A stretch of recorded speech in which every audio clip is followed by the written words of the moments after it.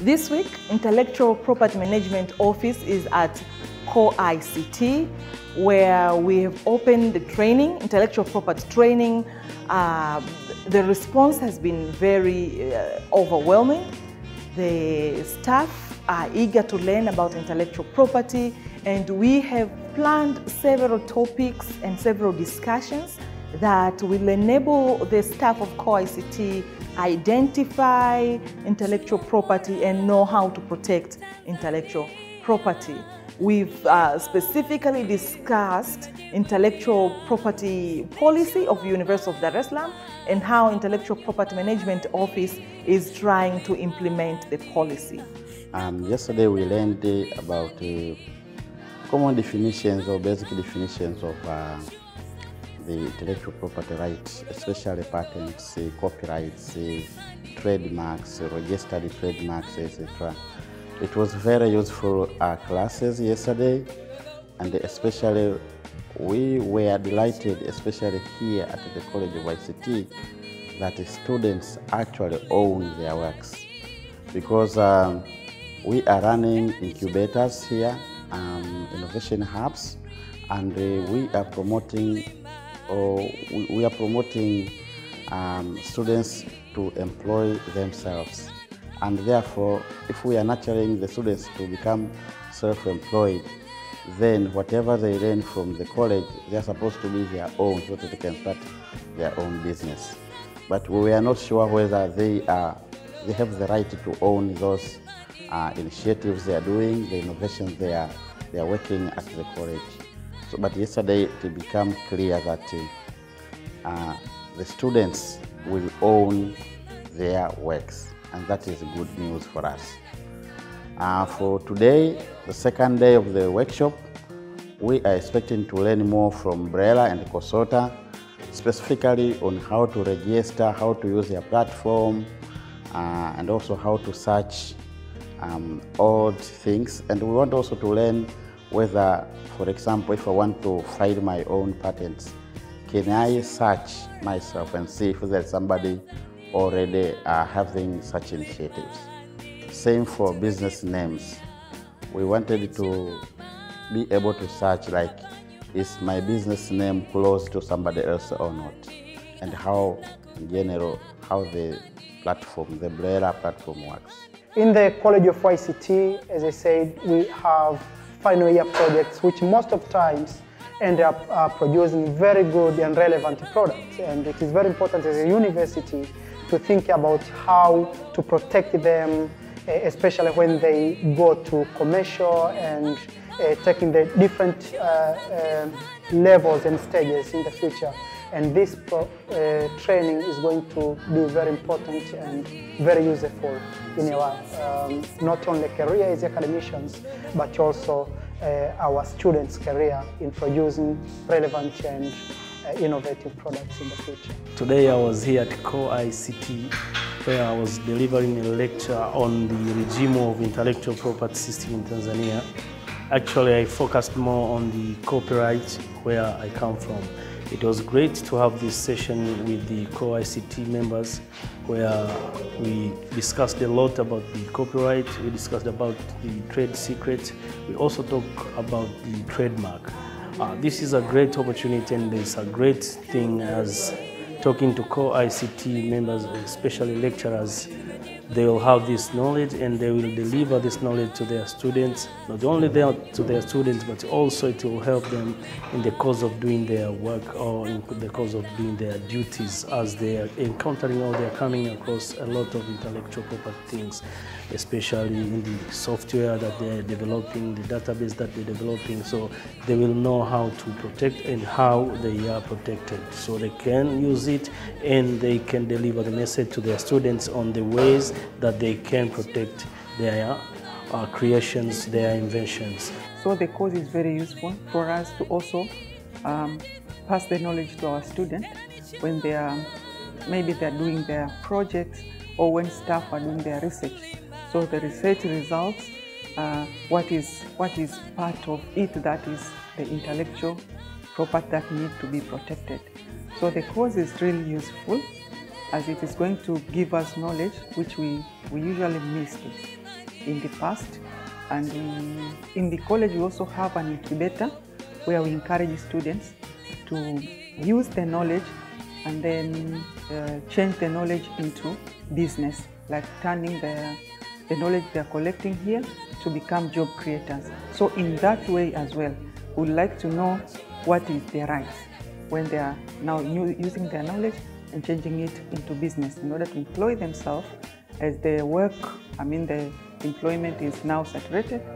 When they create the jobs, employ themselves and employ others, what are the things to be protected when they create the product or the services or the processes?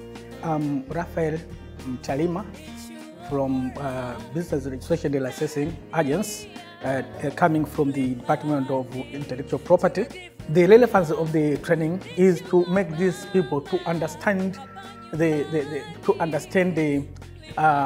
the IP side, and as we all know, in the contemporary world, the intellectual property is of most important in the world today, because even our economy depends much on the intellectual property. It is still useful, and we really enjoy the presenters and the material that are presented. It's a kind of interactive sessions, so we are so much engaged, so that we ask questions, we also get clarification where we don't understand. We also try to give our opinion on the concept that we don't understand. Nikiwa kama sehemu ya wanufaika wa training hii ya siku 3, labda kwa niaba ya wenzangu ambao tumenufaika nao pamoja, nitoe shukrani za dhati kwa waandaaji, kwa sababu kwa shughuli ambazo tulikuwa tunazifanya na tunazoendelea kuzifanya hapa chuoni, tunajua kabisa umuhimu wa haya mafunzo. Tulikuwa tujui mambo haya copyright procedures zikoje, ni jinsi gani naweza nikalinda haki zangu au nikalinda haki za wengine na nini, lakini tumepata vitu vingi sana katika training hii ya siku 3. Kwa hiyo tunashukuru. Sasa hivi kazi imebaki kwetu kuhakikisha kwamba tunafanya sasa kwa vitendo haya ambayo tumeyapata. Tuna patents nyingi labda za Dr. Justo. Tuna patent za kutosha sasa hivi. Tumefundishwa jinsi ya kufile patent hapa. Kwa hiyo ni wajibu wetu sasa kufanya hivyo. Kwa hiyo niwashukuru Chuo Kikuu cha Dar es Salaam, niwashukuru wataalamu wengine waliokuja kutoka CoICT, kutoka COSOTA, waliokuja kwa ajili ya kutoka BRELA pia kwa ajili ya mafunzo haya. Kwa kweli waliofanya yametusaidia sana, na tunaahidi kwamba tutayafanyia kazi, na kwa sababu mambo tunayofanya yanalazimisha tuyafanyie kazi, tutayafanyia kazi kweli kweli. Kwa hiyo naomba tuwapongeze kwa makofi matatu kuashiria kwamba tunaridhika na utendaji uliofanyika. Asante sana. I'm here on behalf of Director of Public Service ambaye amekuwa absent with apology, lakini kikubwa sana ni kuweza tu kusema anashukuru kwanza kwa management ya college kwa kuruhusu opportunity ya unit yetu ya continuing education kufanya hii training, lakini pia nawashukuru na participant kwa muda wenu, pia na kwa concentration yenu. Lakini kitu kikubwa pia ni kwamba sisi kama watu wa Directorate of Public Service kwa chuo kikuu tunafanya kazi ya kutoa service to the public. Kwa hiyo vitu kama hivi ni one of the supporting issues. Sasa wakati mwingine pia tuna report kwamba tumefanya training kwa ICT, lakini tunaambiwa kwamba how is it sustainable. Kwa hiyo swala la sustainability linakuwa halipo kwa sisi peke yetu, liko pia kwa upande wenu. Sisi tunaamini kwamba mpaka sasa hivi tumeshafikia level ya outcome, kwa maana kwamba tumesha deliver training na tumesha spread knowledge to the people, lakini sasa hivi impact ipo upande wenu. Kwa hiyo tunategemea feedback hizo siku za nyuma tutakazokuwa tunazitoa, lakini zitakuwa ni za upande wenu. Basi baada ya kusema hivyo, naomba niwashukuru kwa niaba ya Director of Public Service kwa muda wenu na kwa ushirikiano wenu, na tunaamini kwamba kitu ambacho tumekifanya kweli kitakuwa kiko sustainable. Mwakilishi wa mkurugenzi wa Public Services na coordinator wa UCB, AP manager, facilitator wote ambao mmekuja, wanawasha na watayarishaji wa semina hii, kwa nawashukuru wote kwa kweli. Hii ni yani beyond my expectation. Ile lakini tumeona kama ni siku moja kwa kweli. Niseme tu kwamba kwa kweli tumefunza mengi. Na ni mengi ambayo tulikuwa tunategemea.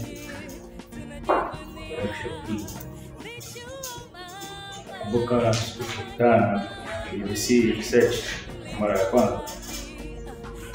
Niliomba hii training hii ishakuwa inafikiriwa. Kwa tunafikiri kwamba itakuja mapema kweli. Kwanza kwa sababu kuna mwamko mkubwa kwa wanafunzi kwa mambo ya operation kwa staff pia, lakini tumeanza kufikiria kwenda ngazi nyingine ya commercial. Kwa kweli sisi kama CoICT tuna takriban wanafunzi 200 kila mwaka wanafanya faili ya project. Kwa hiyo nikipiga hesabu miaka yote hiyo nafaa kutengeneza IP hata moja in terms of money, naona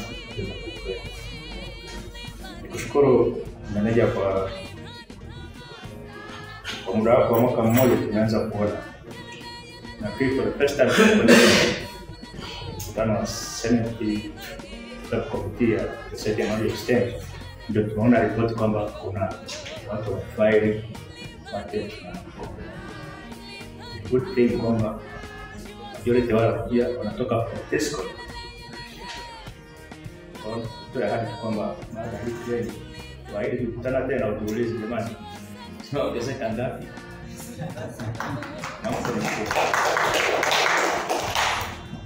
Nasema asante koneta wa CCT technology yote ambayo umesema, lakini kumbuka kwamba sisi kwa CCT bado tunanyonya kwa kule kwetu. Kwa hiyo tuna kazi tunafanyia kule. Kwa hiyo tunakuwa report liko, lakini kuna kazi zetu. Kwa hiyo tutajitahidi kuhusiana na wewe tuweze kuangalia jinsi ya kutekeleza haya ambayo tunaeleza. Kwa machache nashukuru. Asante sana.